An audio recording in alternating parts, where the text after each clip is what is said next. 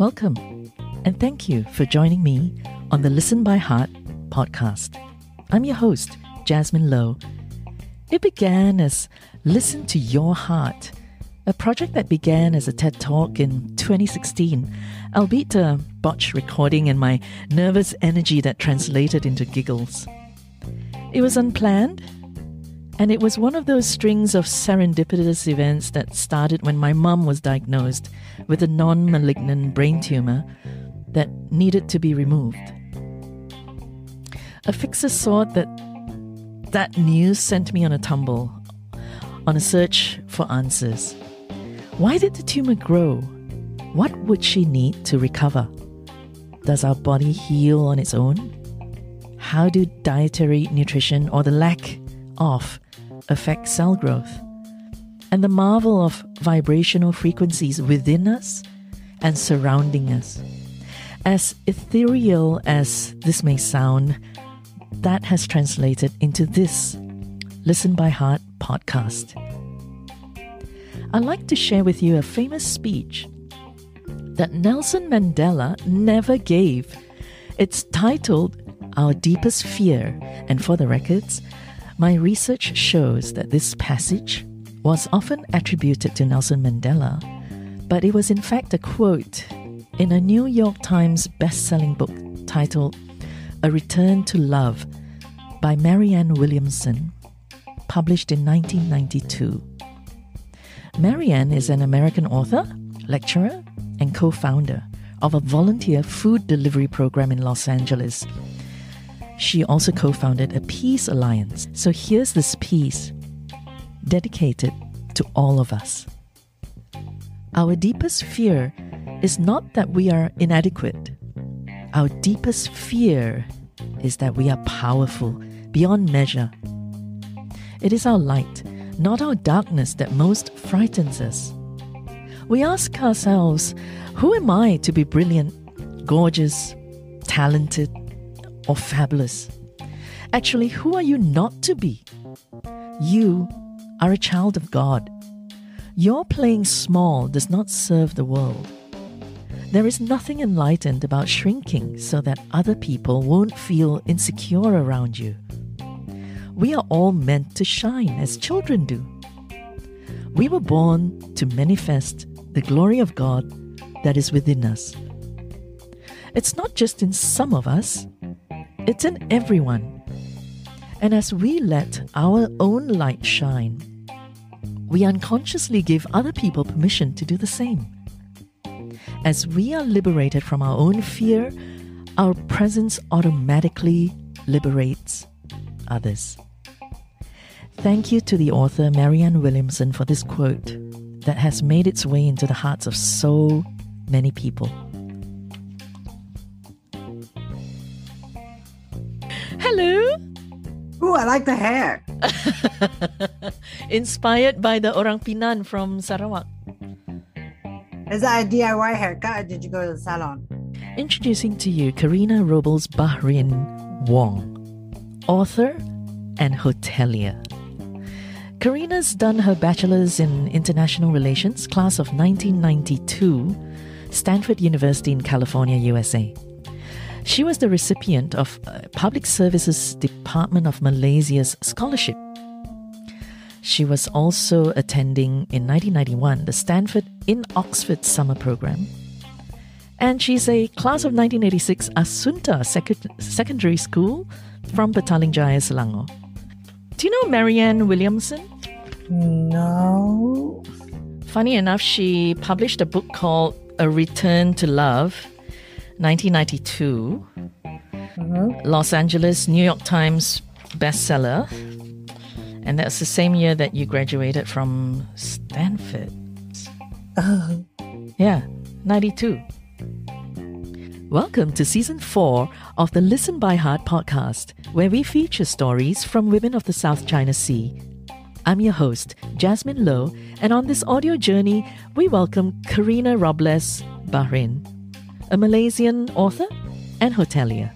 Karina was shortlisted for the Epigram Fiction Prize 2022 when we first spoke to her, but we're very happy to announce to you that she has won that particular prize, and her novel will be published by Epigram in the fourth quarter of 2022. Let's cross over to the 99 islands of Langkawi right now. Hello, Karina. How are you?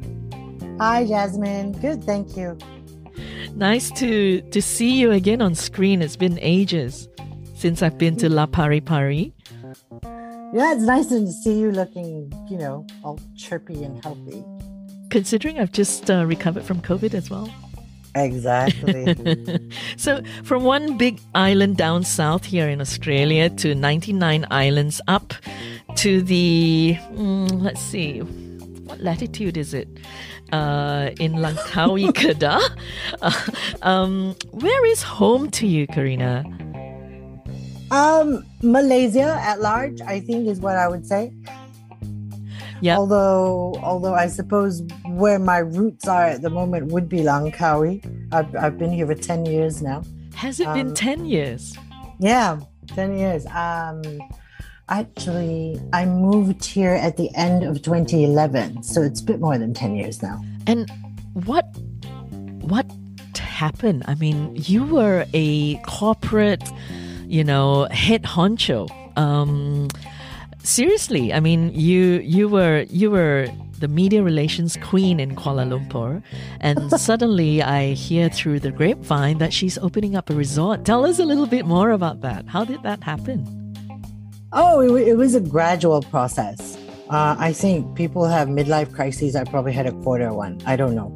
But I think as I approached turning 40, I began to realize that there's not much else that a career in public relations could really offer me that I wanted, really.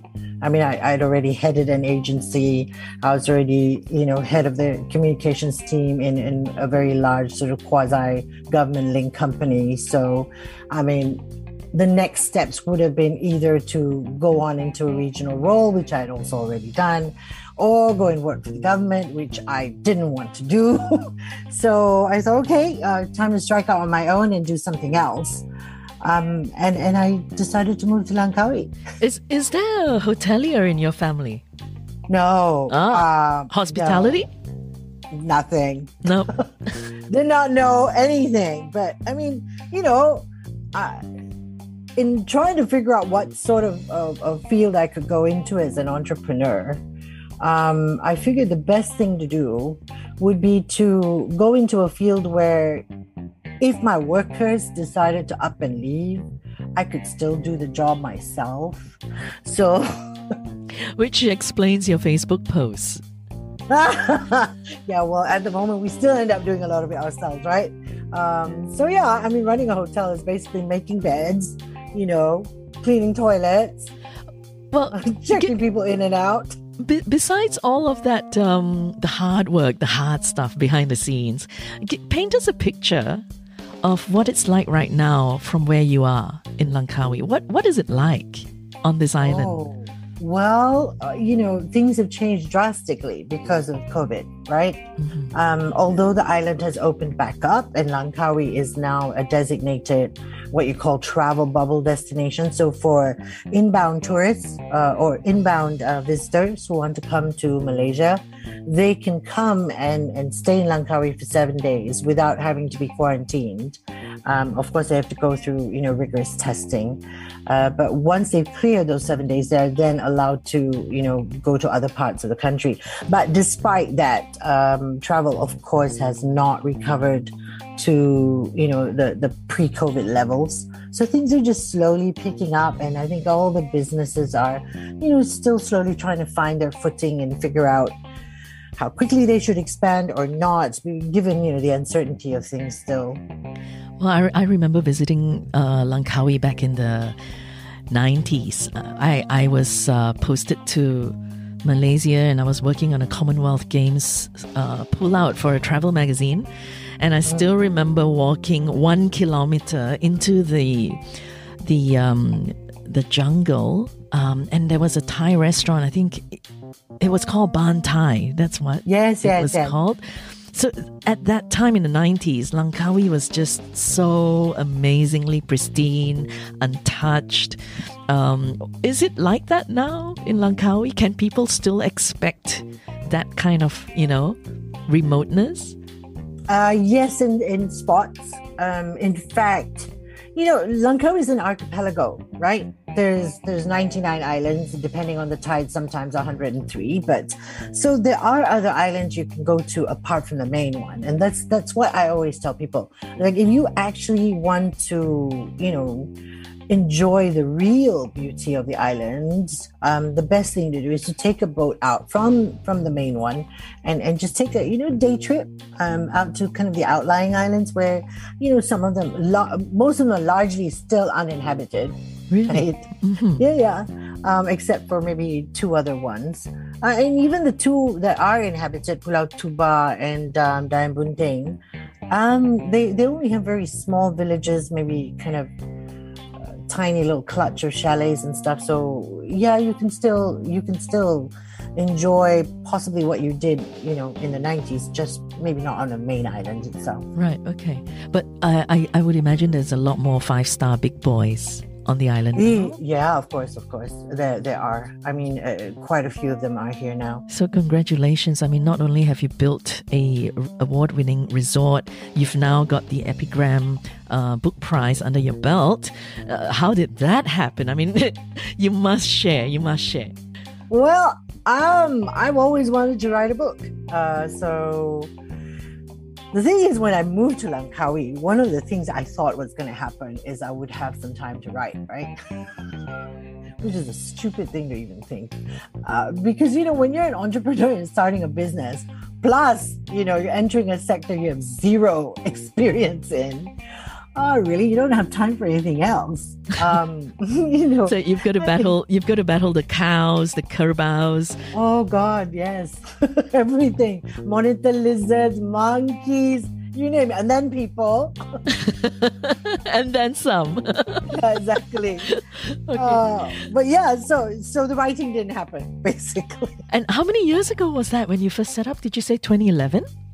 2011, we moved here with my dogs and everything I possessed. And then in 2012, we actually opened the resort. So I moved here towards the end of the resort's construction phase. How long was construction? Only about a year. Really? Yeah. Well done. And you're saying that you deep dived into this without knowing or even having any experience in construction before? Yeah. I don't recommend it. Wow. So constructing a book and constructing a resort, which one's easier? Book. Because there's a lot more within your control, right? It's just you and the page. But the time, resort, you have to deal with contractors. So the book took you like 11 years, but the resort took you a year. Well, I mean, to be fair, I wasn't writing the book this entire time. I mean, before I moved to Langkawi, I already had kind of little fragments of the book. I mean, the story idea has been sitting with me for a long time. But when it finally came down to drafting the book, the actual first draft was probably only done in about 3-4 months. Yeah. But the idea was already, you were told. Yes. Did you note it down anywhere? Like, did you have a notebook, and were you like consciously constructing this book? Yes and no. But like I said, I actually started with little kind of fragments of writing that were already, so those existed on my hard drive for more than 10 years. And I left them aside. But I knew that the very essence of the book was just, this main character who discovers that she's Malay.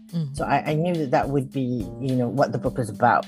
But I hadn't plotted it. I hadn't, really figured it out. And actually, once I finally started drafting it, I think the storyline surprised me a little in terms of the direction it eventually took. And why did you choose to go fiction? I mean, you could very well have shared stories about your own life, but why go the way of fiction? I've always enjoyed fiction. Okay. I mean, that's kind of my playground, the ambition was always to write a novel, not to write a memoir, anything like that. So yeah, it's just my happy place. Nice. The short stories that you've written in the past, are they still available? I mean, can people go on Goodreads or Amazon and find them? I don't know. I think because they were done by local publishers, and I think they tend to publish kind of small batches. I'm not sure that they do reprints. In fact, there is one of the books that I was in that I really wish the publisher would reprint, because I think it's a fabulous book. The one by ZI Publishing, Malaysian Tales. A beautiful cover. Look, you see it? Oh, it's a bit blur. Yeah. Yes. Yeah, it's very pretty. Definitely, very pretty book. Definitely is the editor, right? Yeah. Because 2 interviews back, we had Anne Lee on. So she read from a story in here. That's right. That's lovely. I couldn't get a copy of it. No, it's very hard to get. I've been telling Ezra, I was like, you should reprint this book, because, the whole premise of Malaysian Tales was to get authors to reinterpret old Malaysian fables and legends. Yeah. And this is based on a concept of a Western book. It's called something like "My Mother, She Ate Me, My Father, He Killed Me," or something like that, which is again, just reinterpretation of Grimm's fairy tales, etc. So Ezra Zayed, right? If you're listening, yes, please consider reprinting it or having a digital version available. Because he's got some really amazing authors in there. I mean, Rehman Rashid's in there, Prita Samarasan's in there, Otiam Chin's in there. There's big names in there. Karina, let's go back a little bit. Let's go back to your childhood. If you're happy to share, I would love to know a little bit more about your childhood. What was it like growing up, and where were you growing up? So both my parents are academics, right? My father is a geographer. My mother is a psychology professor. So I grew up in an academic household. For the first 6 years of my life, we actually grew up in the University Malaya quarters, because my father was a professor there. So it was a life full of books, a lot of reading. And I think that's where I picked up the habit. That must have been nice. You're talking about UM in Kuala Lumpur, right? Yeah, the heart of Kuala Lumpur. The houses in PJ, if you remember those bungalows. Yeah, I lived on the same road as University Hospital. Okay. So there was an enclave there. And what was it like? I mean, how many of you in your family? So this is my parents, and then I'm the eldest. I've got the brother in the middle, and then my sister. So we're a family of 5. And we had dogs and cats, and I think at one point a duck and a chicken. So that was also really the arterial road into PJ, isn't it? It was the road that connected Bangsa, PJ, University Hospital, the EPF building, all of these signature buildings, and Federal Highway along Kuala Lumpur, right? Bringing you from Kuala Lumpur to Shah Alam. So living and growing up in that area, you must have gone to a PJ school.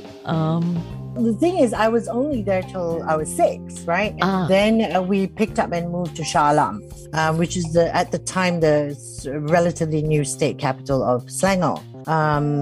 Because of that, all of us 3 kids then went to school in Klang. So I completed my primary schooling in Klang, and then subsequently moved back to a PJ for secondary school in Asunta. So I was always in a girls' school, though. I was in the Methodist girls' school in Klang, and then I went to the Asunta, school in PJ. Tell us a little bit about your family background. I mean, like Dad. I mean, if you're happy to share. And you sent me some really amazing photos. Dad and his family, the women in your family.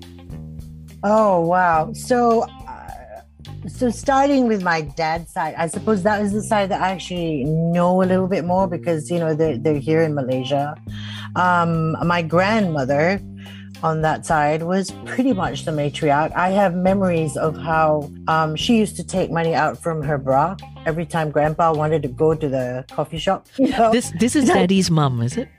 My dad's mom. Oh, okay. Yeah, so my paternal grandmother in Negeri Sembilan. So, Negeri Sembilan is a state in Malaysia that is known for its Minangkabau women, which is in the matrilineal society. Okay. Right? So the Negeri women are traditionally known to be quite strong and sort of the heads of the household in a lot of ways. So my grandmother obviously controlled the purse strings because Grandpa had to get money from her even just to go and have coffee with his friends, right? And we always knew that during Idul Fitri celebrations, when it's customary to give children little money packets, she would always give you the bigger one.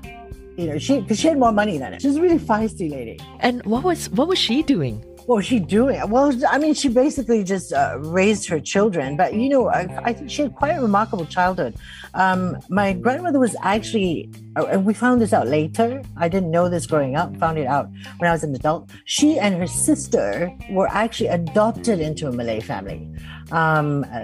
She and her sister were actually biologically Chinese. According to my dad, they came from the family that ran the goldsmith shop in their little town. But I've never met anybody from that side. But she was raised a Malay, so culturally and just she understood the world from a Malay point of view. I think she had she was, like I said, quite feisty. I have a very distinct memory of her when I was a child, of her sitting kind of at the door in her little chair. She'd do that every evening. And she'd be sitting there smoking her unfiltered cigarettes. Camels. Nothing away. Yeah, I don't know what they were. Maybe Camel, staring at her rambutan tree. I've never seen my grandpa smoke, but she used to smoke. So she was very comfortable in her skin.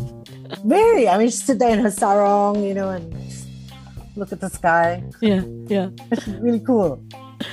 And what other memories do you have from that time? And this was in which town in Negeri Sembilan? A little town called Kuala Pilah. I see, okay.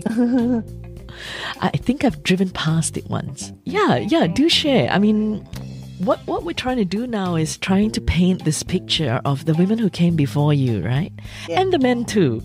I've learned from my past podcast with Chua Goh Eng, our Malaysian female novelist, the first Malaysian female novelist, that in her life, men mattered more. So it's important, I think, when I first started this project, it was very much talking about the women who influenced us. And we came about to this because at one time we were at a dinner table and we were asking around, so what was the name of your grandma? Nobody knew her name. They just knew her as Ama or Grandma or Nene, So what was the name of your grandma? Can you remember? Wan Putih. Wow. Wan Putih. And she really was Putih. She was very fair. I mean, she looked really Chinese, And but she was a housewife. But because she, like I said, she was adopted into a family of some means. She apparently went to school in a convent. She used to ride a chauffeur-driven car and she'd go and study in the convent. And I didn't realize until I was probably, 14 or something, that she actually understood English because we always spoke to her in Malay, right? And she spoke in the Negeri dialect, Malay. What does the Negeri dialect sound like? Can you rattle off a little bit? No, I can't. You I can barely don't speak. Understand it. Uh-huh. So then one day she's sitting there and she's smoking, sitting there and staring at the sky. And she turned to me and said, "What do you want to have for dinner tonight? Pumpkin?" And I almost fell off my chair. I went running to my dad and I said, "Do you know she speaks English?" Things that you learn. Yeah. I mean, why she suddenly chose to show me at a much older age that she actually, all this time, understood what we were saying. I don't know. But so it was quite a revelation for me. So I suppose, as we do, you would have gone back to visit Grandma and Grandpa during the weekends and such. Not so much the weekends, because those days you didn't have highways, and to get to Kuala Pilah, from KL or the Klang Valley. The last part of the journey, you had to go through this little windy road through an area called Bukit Putus. And I remember all of us, just feeling really awful and caustic. Funny that it's called Bukit Putus, because in Australia there's such a place and it's called Broken Hill. Oh, really? Wow. I mean, nowadays to get to Kuala Pilah, it's a straight highway, But I mean, those days it was a bit of a journey. So we would go back during Idul Fitri or Hari Raya. We'd go back during school holidays. And Hari Raya was fun because all the cousins would come back. So my dad comes from a family of about 8-9 siblings. So you imagine all of them coming back, and converging. And their families. Yeah. And, in the kampong house. And I actually, now that I look back on that, I realized that my brother's children and my sister's children will never have that kind of experience, of kind of being with the extended family under one roof for a period of time. I think that's something that we've lost now. And it's a real shame. It's a real shame. Yeah. Well, is the family home still there? I don't think so. So my grandparents were moved to Bangsar in the 80s because of their health. I think their children felt that they needed to be closer to, hospitals. And because most of the children were in KL, it was easier then for them to take care of them. They moved them to Bangsar. So my grandparents lived in very hip Bangsar, while the granddaughter lived in the boonies.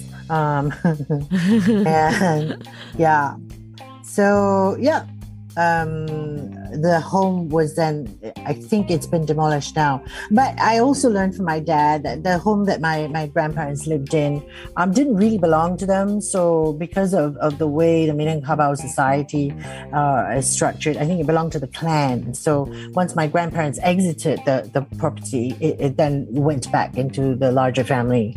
So it wasn't really theirs. Mm-hmm. Yeah. So they had the right of abode. Pretty much. Something like that. Yeah. Oh, how about Mum's side? I understand Mum has a very interesting history as well. Oh, Mom. And so Mom's from the Philippines, right? Okay. So that's where your interesting name comes from. Yeah, that's the Robles. That's her maiden name.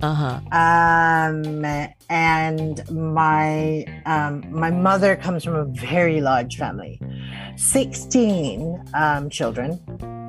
Wow. From one set of parents. Okay. And my mother is number 16. And she's currently now the last surviving child from that marriage. Of course, the subsequent generations, there's lots of us, but my mum's the last one left. So Grandpa worked in a bank. I think he was a manager in a bank. My grandmother was a housewife, but she was also a photographer. What an emancipated woman. I know, right? So she's a portrait photographer. So apparently she used to do this, to earn some extra money. Because, although her husband had a decent job, because he had 16 children, and had to stretch across so many beings, they were very poor. So, but this was in Manila? No, this was in one of the provinces. Mm-hmm. Cabanatuan, Nueva Ecija is where they're from, and the family home is still there. That one's still there. And my cousins currently live there. What was that place called again? Nueva Ecija. Is that sort of like which part of Philippines is it? It's drivable from Manila. I mean, in those days it would take anywhere from 5 to 8 hours. I understand now it's only a couple hours.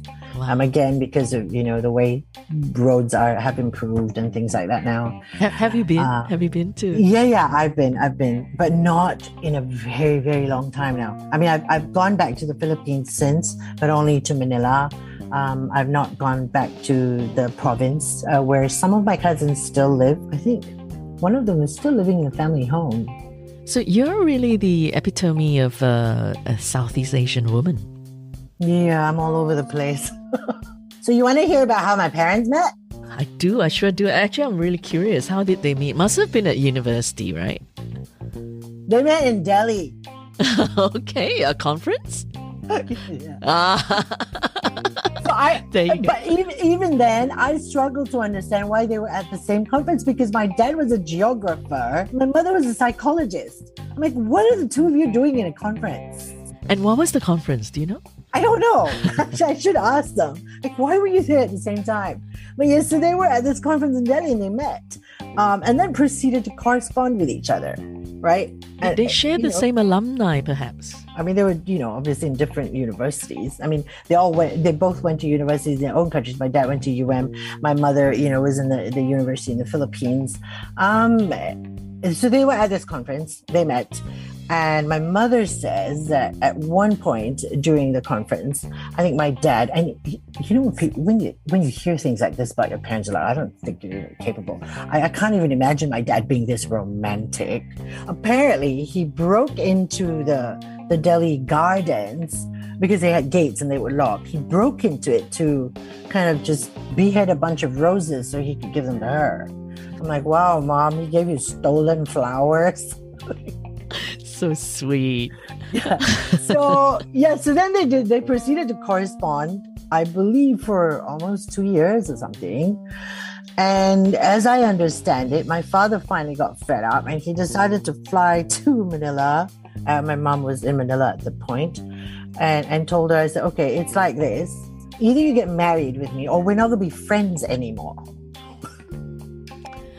Very, very convincing sort of proposal. And she obviously said... She said yes. They had a civil ceremony, right? In the Philippines? In the Philippines. And apparently, he was that unprepared. He didn't even have a ring. So he had to borrow a ring from his friend. Mm-hmm. Something borrowed? There you go. Something borrowed, right? So, they had they registered marriage, a little reception in my aunt's house or something. And then they came back here. You've sent me some amazing photos of your family. And this is Mom, right? Yeah, that's Mom. Well, I would have flown all the way to the Philippines and make a proposal as well if I was him. Yeah, but get this. He didn't tell anybody here in Malaysia that he was going to do this. So he comes back with this tiny waif of a woman, because she was really tiny then. And she said, she tells it, she says, there I came with the one suitcase. She says, first of all, as the airplane's coming in, all I can see is like jungle. And I'm thinking, what have I got myself into? And I didn't understand this because I was like, yeah, but you just came from the Philippines. But the Philippines then, in the 60s, was a lot more developed than Kuala Lumpur. Right. I mean, Manila was already a metropolis. So she went from a big city to suddenly, oh my God, right? So that was what year? That was probably in the 60s, right? 67, I guess. So about 10 years after independence. Correct. Malaysia was still very much... Still new. Yeah. So they landed. And then my dad decided to break the news to his parents that he now had a wife. My grandfather hit the roof because he said, what? How can you get married there? That's not, you didn't do a Muslim ceremony, therefore you're not married. And he refused to see my mother. But my grandmother turned around and told her husband, well, you're not going to go see your new daughter-in-law. I'm going. So she decided to get into a car and came down to KL to meet my mom. But eventually I think my dad caved and my mom caved to pressure, and they had a nikah, a Muslim ceremony. It was a little tea party with 10 people. So they never really had like a big grand wedding. So much later, I think during their 40th anniversary, us kids, we sprung a big surprise party on them and had the whole, how in Malay weddings they have the pelamin or the dais where the bride and groom sit and people go and bless them. Yeah, so we made them go do that. Oh, sweet. 40 years late. Was that in Langkawi? No, that was in KL. So all their friends came and, they were really surprised. We managed to fly in at that point in time. Some of my mother's siblings. It was great. That is so sweet. Wow. So I suppose your dad was a very confident fella as well. I mean, to have flown all the way there. I mean, maybe he figured that was like the only way. My dad is not exactly the most orthodox human being, let's put it that way. he's a bit of a rebel. I mean, I tell people this, it's like, no matter how badly behaved you think I am, you have not met my father. Because unlike him, none of his children have ever been jailed. Ooh, but you say that proudly. Yeah, because, well, he was a political detainee, right? He was detained under the Internal Security Act for apparently inciting students to riot. So it wasn't a crime; it was a political crime, which in my books is par for the course. It's fighting for freedom. Exactly, or rights. In this case, it was settlers' rights. Are there any authors in your family? Well, my dad's published, but academically, he's an academic. He's written academic books. A lot to do with his line of work. In geography, he did a lot of work that had to do with urban migration from the rural areas. He also worked very closely with my uncle who headed FELDA at the time to document some of the kind of expansion and development of FELDA and the FELDA settlers. So, if you could share, Karina, your daddy's name so that if anybody is interested, they could go and look up his white papers. His name is Tunku Shamsul Bahrin, and he's a geographer. I don't know what his white papers are called, though. Have you read them? No. Okay, I'm going to go Google and find them. And Mummy's name? Mummy's name before she got married was Flor Gloria Robles. And then when she became a Muslim, her Muslim name is Farida Abdullah. So depending on who you talk to and what they call her, you kind of know, which part of her they know. This tapestry is just so rich, man. I mean, culturally, it's really Southeast Asia. Yeah. Grandma Wan Puteh from daddy's side and the husband moved to KL. They only moved to KL in the 1980s when they were old because their children wanted them to be, closer to doctors. But otherwise, they were pretty much in Kuala Pilah the whole time. I mean, the house I used to visit them in the village was the same house that my dad grew up in. And Mummy's parents in the Philippines, did they move or did they stay on over there or did they travel elsewhere? Well, I know that the province is Nueva Ecija. I mean, there's a town called Cabanatuan. I believe it's probably already a city now. But they might have moved around a little bit because my mother did not always live with them. She has an older sister that she kind of lived with at some point, whom she even used to refer to as mommy. Well, that was 16. She was number 16. So this older sister must have been like, She had an older sister who was, once the older sister got married and something. When my mother was in college, for example, she did live with that older sister. I mean, I have cousins who are not very who were my mom's playmates, for example. And my mom also tells me stories about how she was basically the chaperone of every single one of her siblings when they were courting. So it was her and her brother, her immediate brother, the two of them.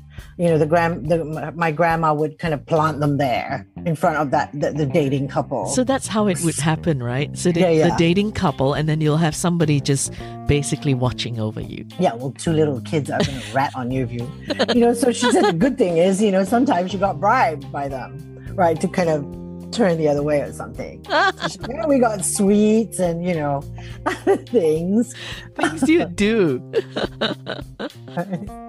And she said if they go to the movie, she'd have to sit in between. Yeah, I think that happened to my mom as well. I remember some stories, something like that. Yeah. Yeah, that's what they used to do. I mean, try it now. Yeah, exactly. Yeah, but now they don't have to. They just track their kids on their mobile phones. If they let you. Right?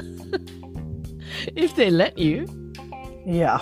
Well, if mommy pays the phone bill, you probably have to let her. Your grandma Wan Puteh was educated. What about your mom's mom? Would you know?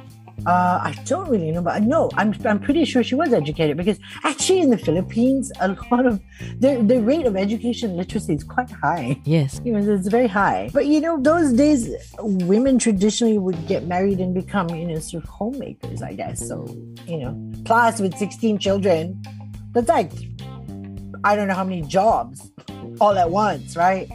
How can you have a career? God. Oh, that would be amazing. Can you imagine? You're juggling like a career. Madness. And 16. You'd need a lot of help. Yep. And money, I think. I mean, to be able to work. That's pretty much your whole life. Caring and minding children. Yeah. Yeah. I mean, even my mom, you know, she was a professor, right? She was with ITM, the Maya Institute of Technology, and she was a lecturer there. And she worked till she retired, and she cared for us as well. So you could see how, you know, these sort of super women of the 80s, I don't envy them. I mean, these moms, they have it tough, man. Even though, you know, of course you had help, you know, maybe housekeepers or whoever to help out, but still, I mean, they work 9-to-5 jobs. And there was no internet. Yeah, exactly. And there was no Grab food, and there was no Uber. You know, there's none of all those ancillary things that can help. I mean, you had to carpool, you had to deal with your kids, you had to come back, you run the household and everything. Let's round that up to you now, your early career, right? What were you doing when you first graduated? What was like one of your first few jobs? So I came back and I just got whatever job I could first. That didn't last very long, a couple of months. And then a friend of mine said, "Oh, you're interested in public relations." She happened to work at the time, I think, at Leo Burnett, and Edelman, the PR agency, was in the same building. So she asked someone over there whether there was an opening. Just so happened that there was, and I went in for an interview, and that's how my career in PR started. Initially, so this is going back to, you know, university, right? So when I got the scholarship from the government, I actually told my dad I wanted to be a journalist, but, you know, the government wasn't about to pay for a communications degree. You know, they weren't interested in funding a communications degree.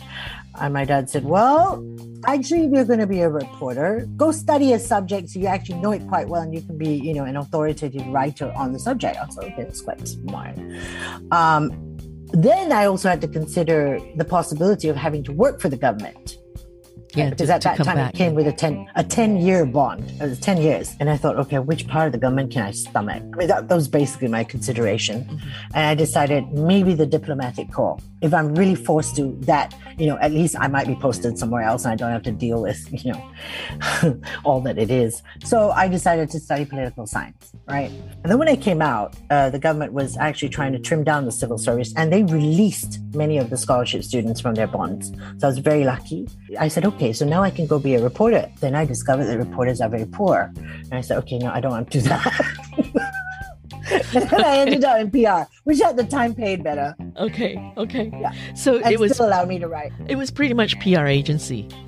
Yeah. I mean, I could still write, right? Which is what I wanted to do. So what were those memorable signature projects that you enjoyed the most? Actually, some of the funnest ones are the crises where you don't get to sleep. Yep. You know, those are nothing of the rule book. You gotta reinvent the wheel, basically, right? Yeah. And you're doing a lot of kind of reactive work, and those are exciting. And I've had to handle a couple of those. I think those stand out.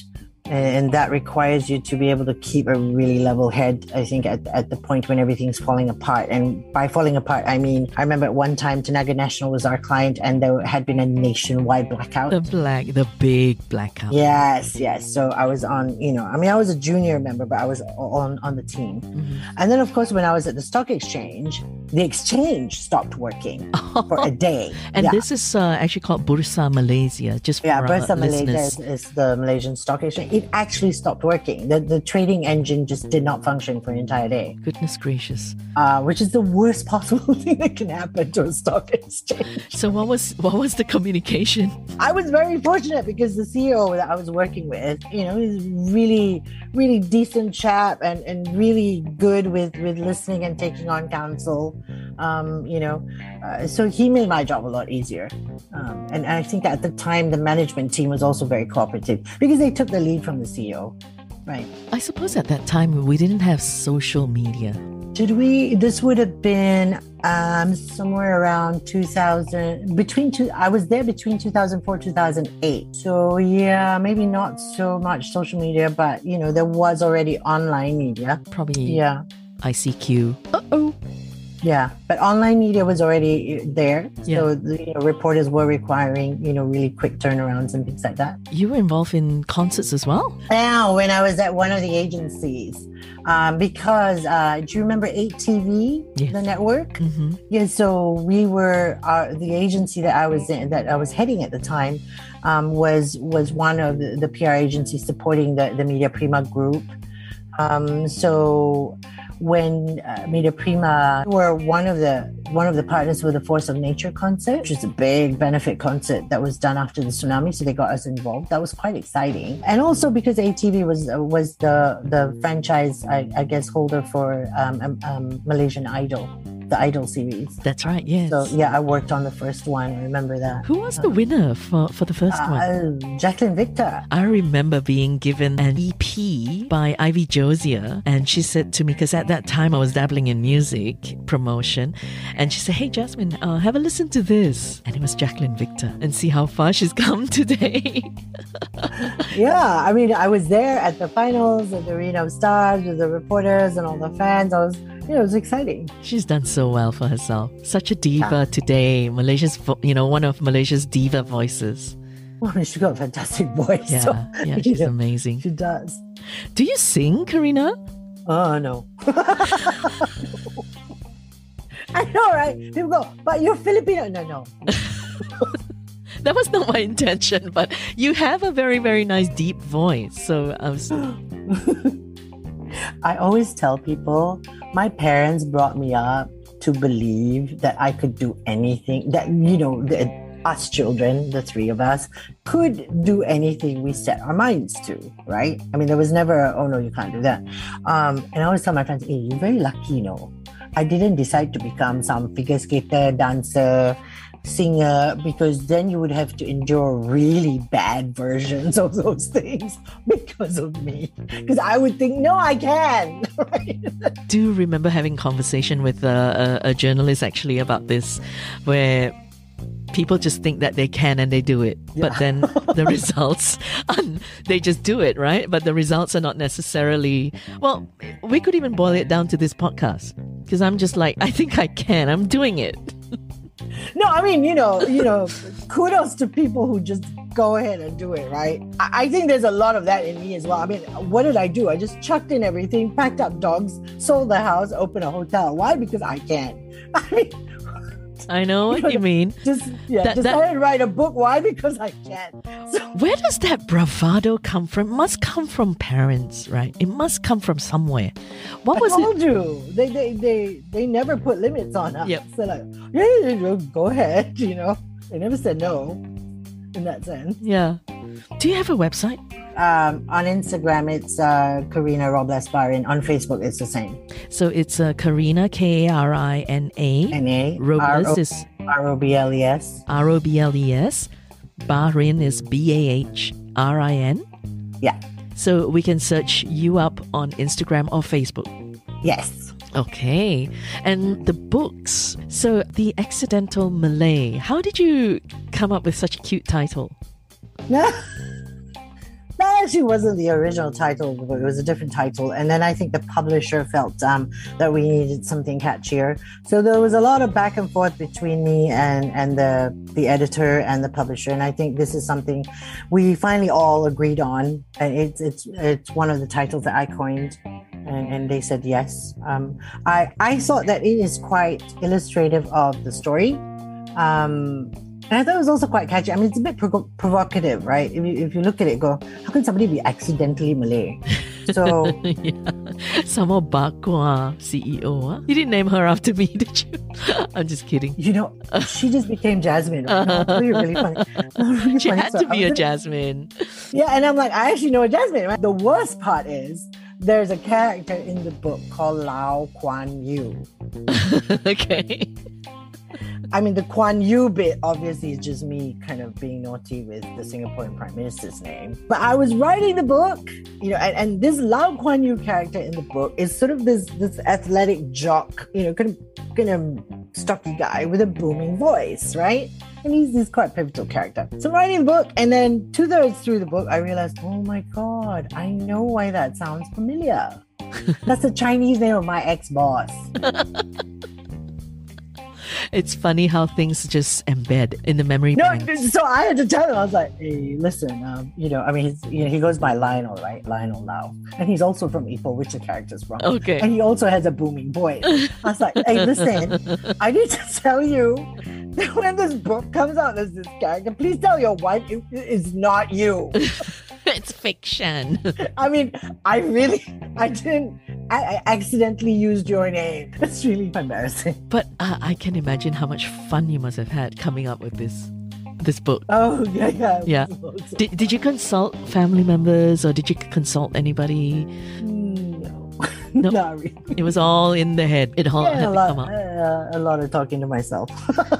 Wonderful. I'm so happy for you. Seriously. I mean, your first attempt and then you go and win this prize. Tell us about, I mean, what even possessed you to say, hey, let me just throw this in and see if I can get it into the Epigram book prize?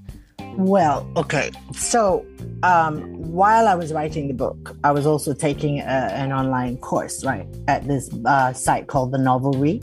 And it's a really good site for people who are considering writing novels or improving their craft. It's a really good site. And as I was doing that and understanding, kind of the business side of publishing, I was also starting to realize, and I don't think I'm very wrong in this, that a book like mine would have difficulty finding its audience within the traditional Western publishing world. Of course, a lot of tutors will say, no, you just write the best book that you can. I'll always find its audience. I'm like, bullshit lah. Okay, quite honestly, a book from Malaysia will probably find Western publishing placement if it has ghosts or it has some colonial element in it. Contemporary story, a little bit hard. And if you look at kind of the canon of Malaysian literature that's made it out, that's being published by the Big Four, or Big Five publishers, a lot of it does contain either, colonials or ghosts or both. Because that's still, unfortunately, a stereotype. They're not really ready for kind of contemporary stories about us. Not I really don't think they are. So nevertheless, after I'd finished the whole editing process, I thought, hey, you know what? I need to learn how to do this. So I went and tried to query the book with, the Western agents anyways in the US and the UK. There were 2 or 3 that actually requested the full manuscripts, and then they came back and said, I don't think it's a right fit for us, as I anticipated. And then I said, okay, what am I going to do with this now? Let's try and see who might be able to pick it up regionally. And as you know, in Southeast Asia, the regional publishers, they're not that many. And around about that time, I kind of spotted the Epigram Award. I thought, I'll just give it a shot lah. You never know, right? So did the submission. And I guess the little story behind that one is I was trying to do it, during the pandemic when it was locked down and things were still very limited. So one of the requirements is that you actually have to submit hard copy, comb-bound books, of the manuscript. I'm like, where am I going to get that done in Langkawi during pandemic? So, I even considered sending it across to someone in Singapore and asking them for a giant favor to do it for me there. But it ended up, I was finally able to do it here and courier it out, I think just in the nick of time. And when was that? Back in 2021? August, maybe? I think that's their deadline. Oh, that's really quick. So from August 2021 to where we are today, congratulations, Karina. Thank you. What a coup. Well done. Unexpected, but I'll take it. Have you decided what to read? Yeah. And what will you be reading? So I'm going to read you the second half of The Proper Care of Princesses, which is from this lovely yellow book. It's a fairy tale. I'm going to be reading you an excerpt from a fairy tale that I wrote titled The Proper Care of Princesses, which was published in a book called Malaysian Tales, Retold and Remixed by ZI Publishing, and that was published in 2011. So this story is actually a reinterpretation of the myth of Putri Satdong, a Malaysian princess who was very well known for her beauty, who, despite the fact that she was married, was still kind of coveted by the king of Siam. So at one point, he actually captured her and held her prisoner in his palace in Ayutthaya. So the proper care of princesses actually begins when the king of Siam releases Putri Sadong and says, okay, fine, you can leave now, you can go back to your hometown. So what happens in my version of the story is the minute she leaves Ayutthaya, she, for some unexplainable reason, starts to increase in size. She starts growing really large, right? And she and the entourage are just really puzzled. They don't know what to do until at some point in their journey, they then come across a mermaid who's kind of beached, and the mermaid decides to join their entourage. So this is what happens when she's encountered the mermaid, right?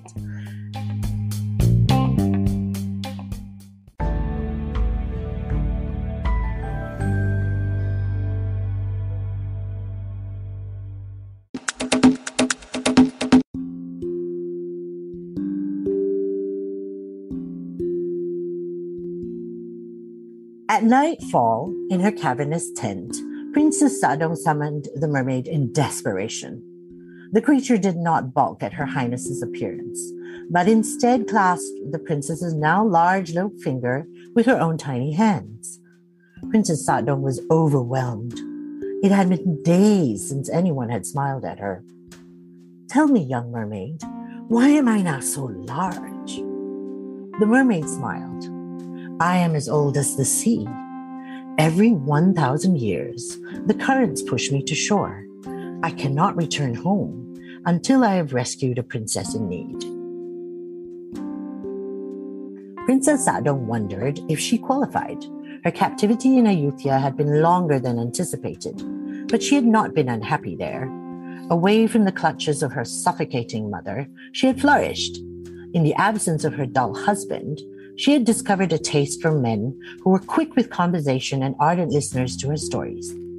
She had tasted foods unheard of in her own kingdom, slumbered peacefully after jugs of heady wine, all while ensconced in a beautiful castle filled with golden urns and polished floors of terracotta tile.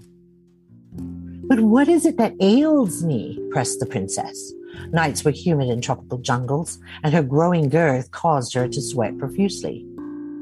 "Oh, you are afflicted by unhappiness," the mermaid declared. "You don't want to go home. The only problem is, no one gets to take a vacation from her real life forever, especially not someone like you who has a kingdom to rule.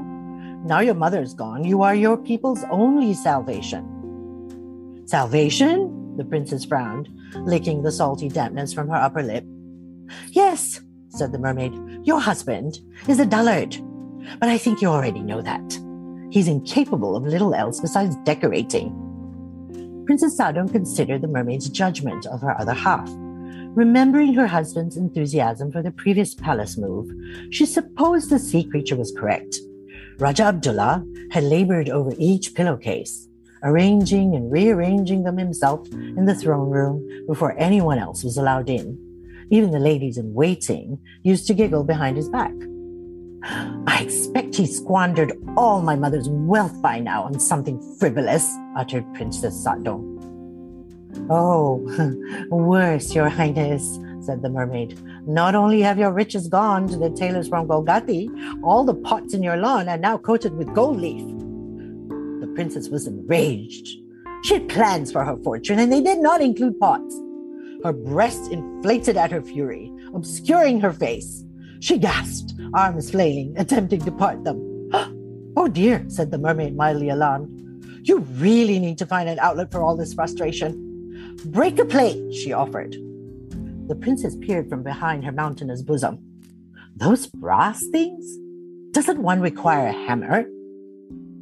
"Ah, yes," the mermaid said. "You don't quite have porcelain where you come from, do you? I suppose the Chinese haven't made their way to Jambal yet," the mermaid said, thinking aloud. "Here, I think you can do some damage with this." She plucked a white bird from her billowing hair. The princess, propped up on her elbows, reached out for the winged creature. It appeared real, but was in fact lifeless. "It's a porcelain dove," explained the mermaid. "Except I wouldn't suggest you smash it with your bare hands. Perhaps you can use one of your brass plates." Princess Sadong had never heard of such magic. Previous encounters with her mother's countless shamans only involved drinking copious potions and rubbing ointments across her forehead and sometimes nether regions. But not one to be deterred by unfamiliar practices, she set the bird on the ground and, seizing a large brass dish, banged it down hard on the figurine. Her mother would never have approved of such wanton destruction. The bird shattered into pieces, eliciting a small cry of surprise from the princess. "Superb!" laughed the mermaid, clapping her hands. "Now I can see you again." The princess's breasts had deflated to their normal proportions. "How is it you have become so wise, mermaid?" she asked. The sea woman smiled, stroking the princess's hair. "Don't you know what mermaids are for?" she said. "Singing to sailors?" ventured the princess. "That? Oh, that's for amateurs," said the mermaid. "Our real job is to ensure the proper care of princesses. How do you think all the legendary ones survived? It isn't easy, you know, overcoming the boredom of being virtuous all the time for the sake of posterity." Princess Sadong was intrigued. It never occurred to her before then that famous princesses of yore had received any help. She was brought up to believe a princess's role was to be a model to her citizens, a paragon of virtue, someone for the women of her kingdom to look up to and for men to revere. "The problem with you lot," said the mermaid, running her fingers through the princess's hair, "is that you are taught to bottle everything up. This whole be seen and not heard thing is for statues, in my opinion. From what I've observed over the years, it definitely doesn't suit princesses." But can we fix me by morning?" said Sadong, worried. The wise men of Ayutthaya had informed her earlier that they expected to arrive in Jambal by the next midday. "No problem," said the mermaid, walking towards a dark corner of the tent. She threw the princess a large wooden stick. "Whatever I hurl at you, just hit it with all your might." At first, it was difficult for the large princess, who could afford little except to position herself in a half-supine state. But she managed. Glass animals of all shapes and sizes flew across the room. The elephants reminded her of her mother. She hit those with calm precision, halving them in two with determined swings. The cheetahs, hyenas, and vultures were a little trickier due to their unpredictable flight patterns, just like the sidling members of the Jambal court. But after a while, she mastered those too. The cranes were the least problematic, the princess smashing those to smithereens every time she thought of her husband's gold leaf pots. With each successful hit, a part of her body subsided to its original condition. Soon her tent was littered with debris, and only a handful of mist creatures lay intact on the floor. As the moon reached its apex, Princess Sadong was restored. Her once again lithe figure was lost in the swath of cloth that had previously enveloped her. Clawing her way out, she emerged from the mountain of silk and cotton, completely nude, devoid even of her oversized undergarments. Emboldened by the dark of night, Princess Sadong lifted the flap of her tent and peered outside. It was quiet, apart from the singing of winged crickets and the sonorous snoring of her entourage in their own tents. She thought of slipping away before daylight bound her once more to the duties that awaited her in Jambal. But she had promised to help the mermaid return home. And besides, there was that matter of the gold leaf pots to settle with Abdullah. So instead, she turned down her tent flap and curled up in her pile of large clothes, wrapping a sleeve around her slim torso.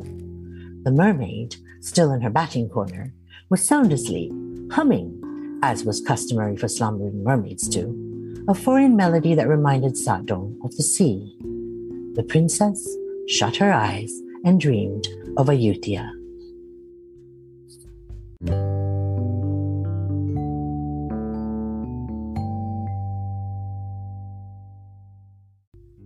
Thank you very much, Karina. That was lovely.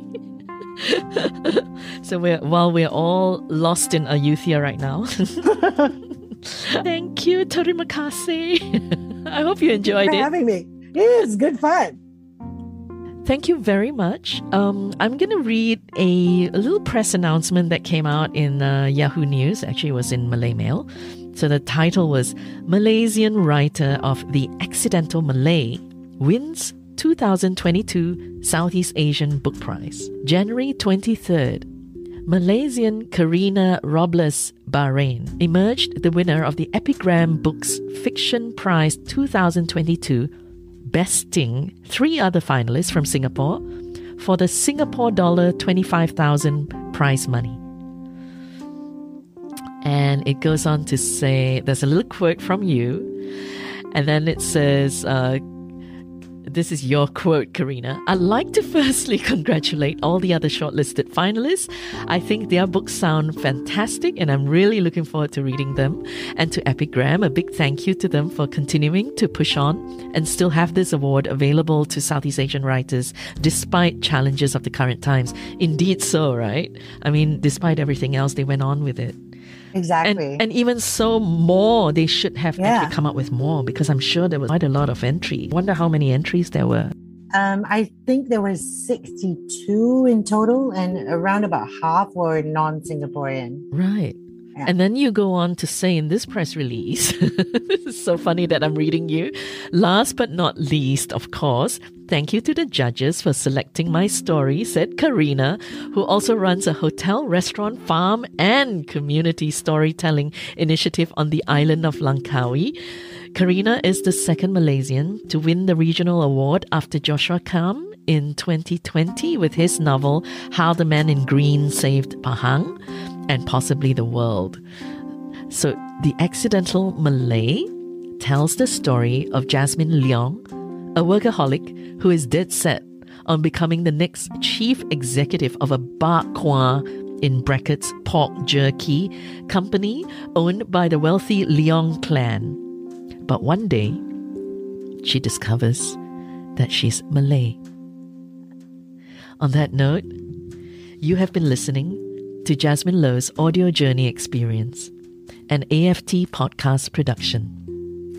Subscribe to the podcast on your preferred platform, and if you'd like to encourage us on, find out how you can support the production by visiting us on the website listenbyheart.webprojects.com. The Listen by Heart podcast is an audio project that sets out to record and archive stories from women of the South China Sea, an area of much interest lately.